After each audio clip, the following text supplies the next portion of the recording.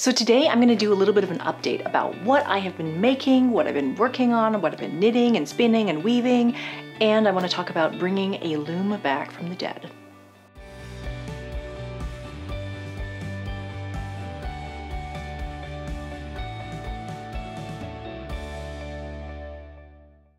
Hi there, thank you guys so much for joining me. My name is Felicia from SweetGeorgia, and this is Taking Back Friday. This is a space where we come every Friday and we talk about knitting and spinning and weaving and dyeing. I like to talk about the fiber arts. I also like to talk about how important it is to make time to make things. Now, I want to share with you some of the things that have been happening with my time over the past couple of months. You might have seen that I snuck away for about 2 days to go to Whistler with one of my girlfriends and just to get away and have some quiet time to just be perfectly silent. So we went somewhere where it was actually not permitted to speak, which was fantastic. Very, very relaxing. So one of the things that we were doing while we were at Whistler was shopping in the village, wandering around, and discovered that at the Lululemon store, Lululemon is making ponchos this fall. Ponchos. And so I tried on a couple of their ponchos and they're so nice. And I really wanted one, but I thought I could weave my own. And so what I did was I actually just right now took the stole or the shawl that I wove for one of the courses. I think it's a 4-shaft weaving course. And I just pinned it together with some double pointed needles for now, just as a placeholder. And then I'm going to sew it together. And then I think that this is a pretty good prototype for a nice poncho. I could make it in different colors. Right now they're made with basically complementary colors, so kind of a golden and a kind of a teal color together and then overlapped with a purple. But if I made it more like analogous colors, like maybe they're all blues and greens, or maybe they're all blues and purples, or maybe they're all purples and pinks, something like that, it could be much more vibrant. I could do it all in grays and make it like a very gray cover up. Lots and lots of different things that I could do. So I thought rather than buying that Lululemon poncho, I'm going to weave my own poncho somewhere in the midst of all the other things that I'm doing. The other thing that recently happened was our annual camping trip with the families that we met in prenatal class. Like, we have been going on this camping trip for many, many years now. Yeah, since the babies were maybe 2, something like that. And this year we got rained out. So I got very little knitting done. My plan was to knit my sweater. This is the soundtrack sweater, the Marie Green soundtrack sweater. And my plan was to get to the point where I'm at the body, where I can just stockin it all the way down and just zoom through this whole thing. I am still on the yoke, so I have not got to that point yet at all. And I'm on the yoke and kind of slow because, as you can see, I have made a mistake. So I guess I wasn't paying attention or, doing things, whatever. I only did 3 rounds of the main color in here. And here I did 6 rounds. The right thing to do is to do 6 rounds, but for some reason I missed doing 3 extra rounds. And so you can see it just doesn't look right. So I think what I'm gonna do is I'm gonna finish the sweater and then I'm going to cut in this section where there's 3 rows, and I'm gonna separate the 2 parts. I'm gonna pick up and knit the extra rounds that I need, and then I'm gonna graft it back together. Tell me if you think that this is a terrible idea, or if I should just move on and just pretend that it's supposed to be like that. But I don't like it. Like, you can see that it's just not right. You can see it's not right. So anyways, that was my plan. That didn't really happen. I also brought hand-spun socks to knit, and also didn't really knit on those very much. I knit those in the car for maybe a little bit. I also finished spinning and plying all of these yarns that were going to be in a shift cowl. This is the one that I'm going to be making. It's part of my Make 9. And so I finished plying them, oh yeah, this is when I showed you guys how I was rewinding the bobbins onto storage bobbins, and then I would ply from those, finally plied them, finally washed the skeins. They are lovely. I have no idea how much yardage is in these. So let me tell you about the loom behind me that I brought back to life. Basically, probably more than 10 years ago, when I was learning how to weave, I was getting all my girlfriends into knitting and also trying to get them into weaving at the same time. And so one of my girlfriends, her parents live on Salt Spring Island, and somebody on Salt Spring was destashing all of their weaving stuff. So out of that destash came to us, 4 girls, 3 different weaving looms.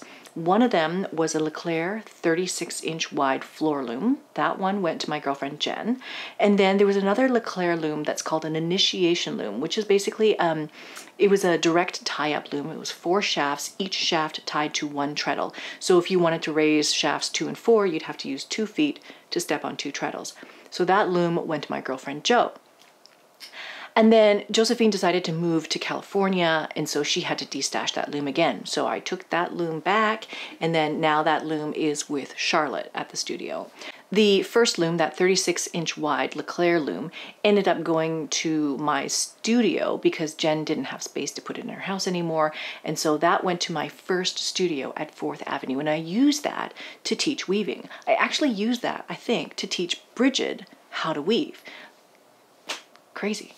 And then we ended up selling that loom to one of the girls that I taught at Place des Arts, Marianne.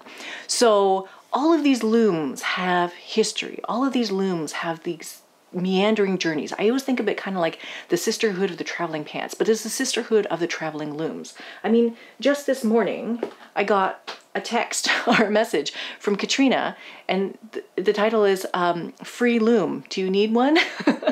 And so the third loom that came out of the situation was this loom here. This loom is interesting. It's a table loom, and it's 4-shaft table loom, and it was made, it looks like, by somebody named Harley Darnell, and it's under the name brand Cottage Crafts. Cottage Crafts looms. I have tried to find more information about this particular loom, but there's just very, very limited information. If anybody knows anything about these looms, I would love to hear more. But I believe it was a spinning and weaving maker in BC, in British Columbia, and he used to make Indian head spinners. So Indian head spinners, like an Irish tension wheel, it's very coarse, makes very thick yarn. It was one of the wheels that I learned to spin on when I first started taking classes at Place des Arts. So he made these bulky head Indian spinners, and he also made these looms. Now, this loom went to my girlfriend, Michelle. And so this table loom, after sitting in my girlfriend's apartment for a couple of years, I think she really decided that she really needed that space back. And so the loom came to me. This loom has been sitting also at our studio for years. And the people at the studio are like, we need to make more space, so please take it away. So I took it, and it has been in my garage for probably about a year. Yeah, so sad. So in preparation for this camping trip, we were cleaning out the garage, getting all our gear, pulling everything out, and my husband's asking me, what are you gonna do with that loom? Is it going to recycling? What's happening with it?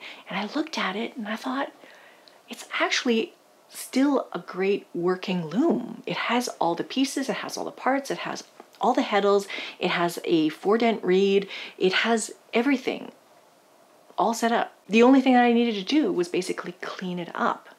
And so I have seen people do loom restoration. You know, they take all the pieces apart, they clean them all up, refinish them, sand them, put them back together again.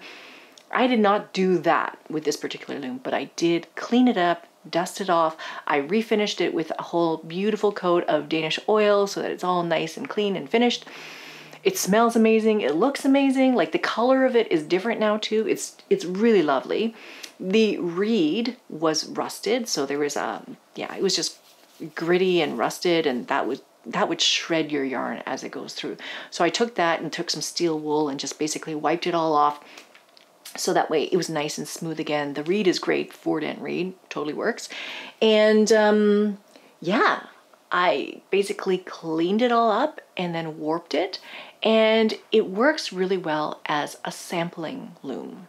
Table looms are great for sampling. You can do any sort of combinations you want, and because it's sort of like a smaller size, it's smaller everything, it feels much easier to get onto the loom. It probably took like a couple of hours for me to put this warp on a loom. Super, super easy. So this loom was rescued from being sent to the recycling, basically. So you know that on my Make 9, I have been wanting to make these rugs. I've been wanting to learn the technique for making croc-brac rugs. But all of my looms are occupied, you know, like this loom here, the spring loom, it still has the cut off pieces of the epic cloth. But because it's tied in this way and there's like, I don't know, 600 ends or something like that, I don't want to tie on something that's 50 ends. I want to use this warp for something else that is similar to this project. And then the baby wolf loom, I'm using that to make all the projects for the school right now. So that is very much occupied, but I want to learn this croc-brac technique. And so what I thought I should do is basically use a table loom to sample with, to just try to figure out how this all works. And so that is what I'm using that loom for now. So the croc-brac is set up as a point twill. So basically I thread the warp ends on shafts 1, 2, 3, 2, 1, 2, 3, 2, 1, like that. Very, very simple. And then it's just figuring out how to apply the color in order to create these very graphic shapes. So what I was doing was basically sampling with this loom to try to figure out what is the best way to go about this.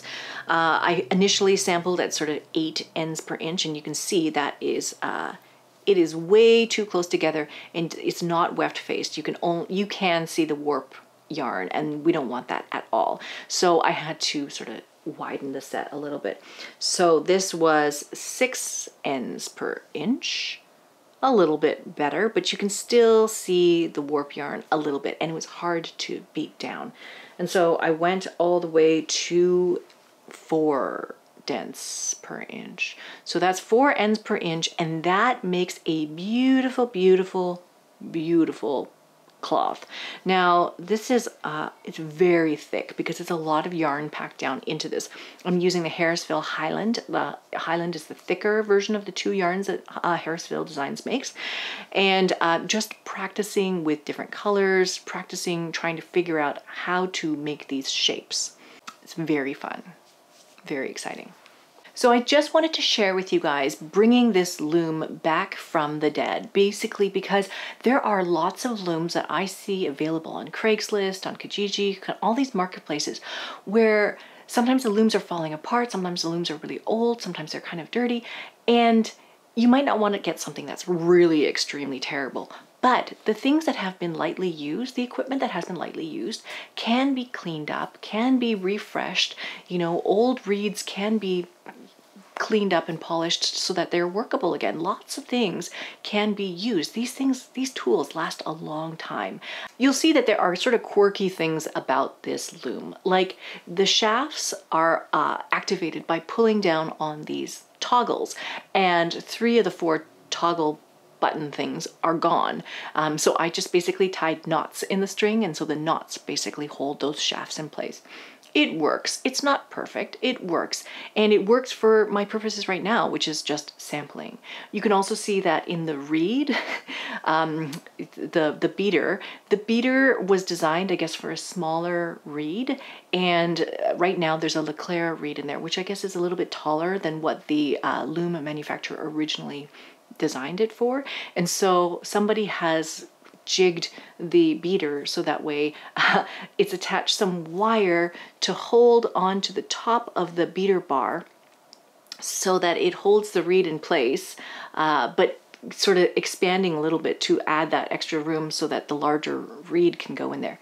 It's just all sorts of wacky hacks to make this thing work, but it works. So I wanted to show you that you can very often get an older loom, get a loom that has been neglected or abandoned, and you can still make it work. A lot of the times we're talking about, you know, brand new looms that cost hundreds or thousands of dollars, and they don't need to. You really can rescue something like this from a marketplace like Craigslist or something like that and make the loom become a weaving tool for you again. Basically right now what we're doing is we're just sampling, we're testing, it's experimenting. Sometimes if you just want to figure out if you like weaving, you're not going to invest in a brand new loom, something like this might work as well. So now before I go, I just have a couple of updates and reminders to let you know about. We have our mystery knit along. The Sweet Georgia Mystery Knit Along is starting September 1st, so you can get your kits for that now. All of the conversation and everything is happening within the School of Sweet Georgia, so you can basically get your pattern, get your yarns, and then join us in the School of Sweet Georgia to have all the conversations about this, and the first clue will drop on September 1st. The second update that I want to let you know about is the Advent calendar. So the Advent calendar for Sweet Georgia is coming back this year. Last year we didn't make one. Last year we had to take a break and just be like, oh my God. It's a huge endeavor. And this year we are making it significantly different from in previous years. And so all the details are going to be shared very soon through our email newsletter. So you want to be sure that you're on the email newsletter list if you want to get notified about when the Advent calendar launches. So just make sure that you're on the list and make sure that our emails don't go to spam, because then you'll miss the update. So that is basically it for today. I am gonna go now and sew up the side of my poncho and also wind a bunch of warps for projects that are coming out this fall. Yeah, so if you like this update, please do hit the like button. And if you would like to see more content like this where I talk about knitting and weaving and spinning and dyeing and all the things about the fiber arts, please do hit subscribe. And we come here almost every Friday to share with you things about yarn and craft and color. Thank you so much for being here. I will see you in the next one. All right, bye for now.